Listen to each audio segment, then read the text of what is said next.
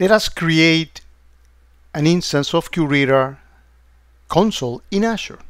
So I'm logging into my Azure portal, going to Marketplace, Azure Marketplace, and I'm going to search for QRadar.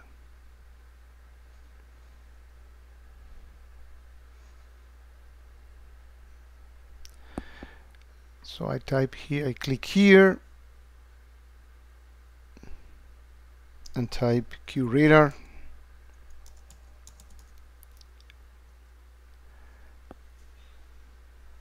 And I get the QRadar bring your own license, get it now. And I have two options, the console, which is what we're going to be doing, or a managed host, which I did another video for that one as well.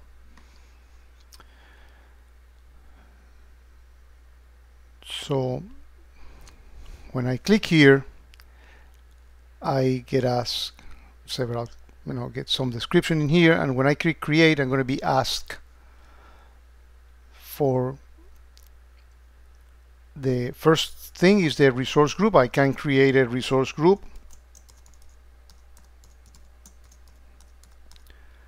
Oops, I wasn't typing.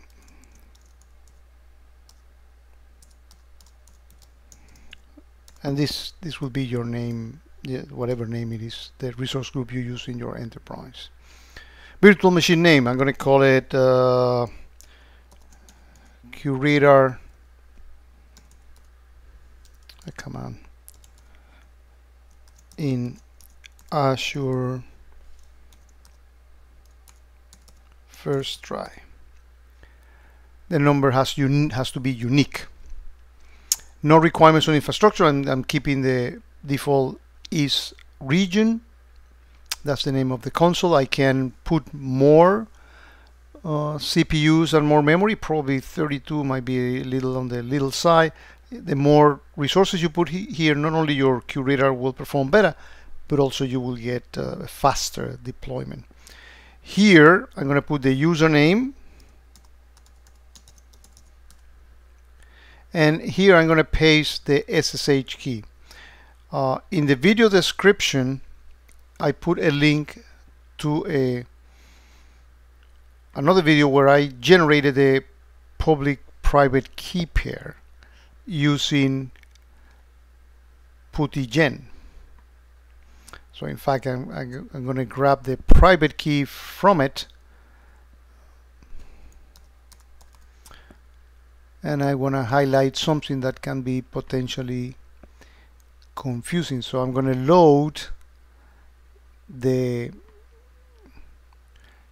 private key,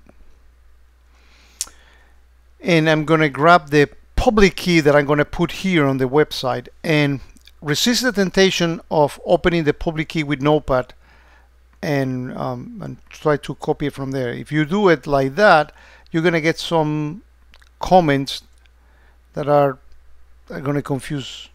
It's going to make the whole process invalid. That comment line should not be there. So it is best to actually take it from here.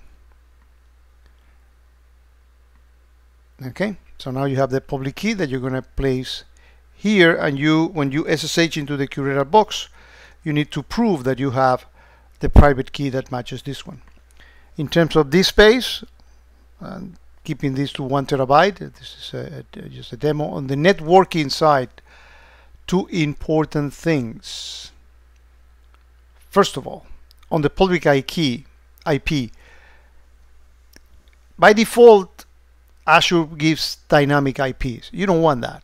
QRadar console doesn't like the IP address to change, so you need to click here static and click OK. On the network security group, this is the firewall rules. If you click here new, notice that anyone can SSH into the box, and anyone who knows the IP address and has the private key can SSH in there. You may want to put some inbound rules that, for example, you limit to the CDAR ranges of your IP addresses where you're going to be logging into QRadar.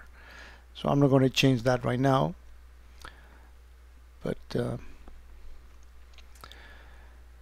And that's all I need to do here on their management. I'm taking all the defaults, guest config, all the default, tags, all the defaults, and now this thing is gonna validate that all the information that I put is okay. And I'm gonna click create, and this is gonna start deploying the QRadar console. And you see this timer in here. I'm going to pause the video until it finishes doing all the deployment. By the way, while that process is running, it is good to mention that the documentation for this, if you Google these words in here, you get to this page. And basically we have done all these steps, and we are going to issue this command once we are able to SSH into the appliance once it's finished its deployment. It's 1 minute, so I'm going to pause the video again. Well, that was actually pretty quick, just 2 minutes.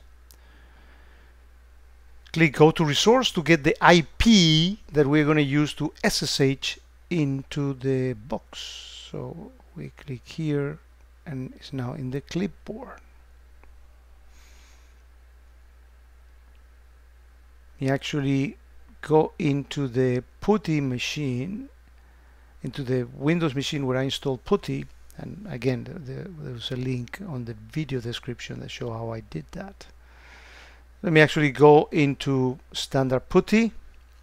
I paste the IP address of the actual box that we just copied. I need to load the private key.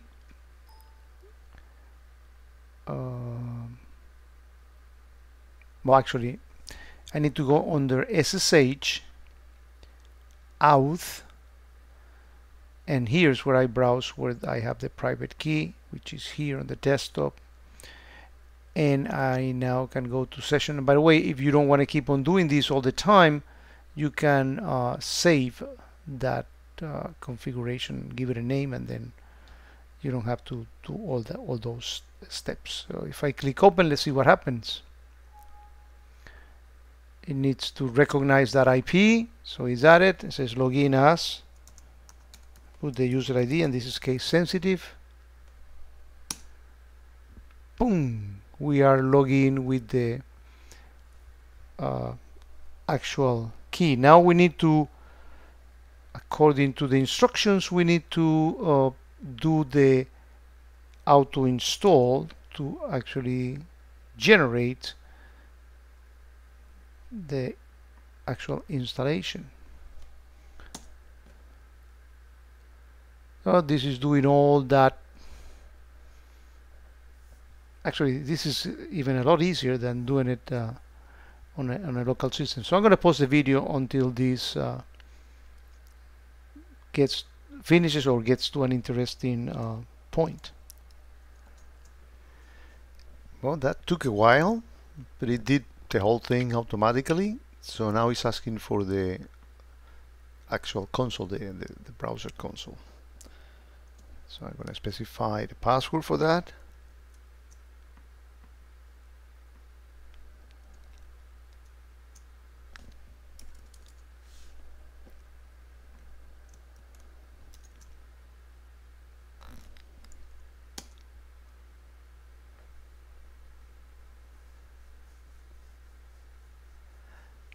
Okay, we are done.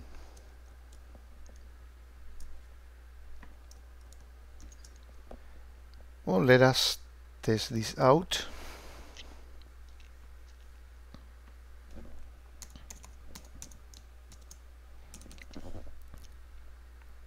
We paste the QRadar, the IP address here. Hit enter. There we are.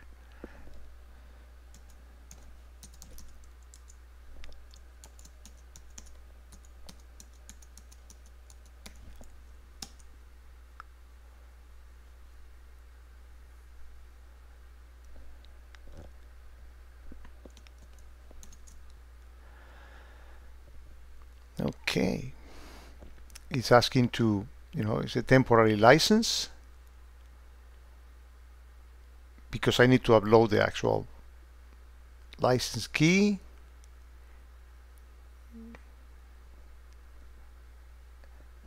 And boom, there we have it. That's the offenses tab. That's our first instance, my first instance of QRadar console on Azure.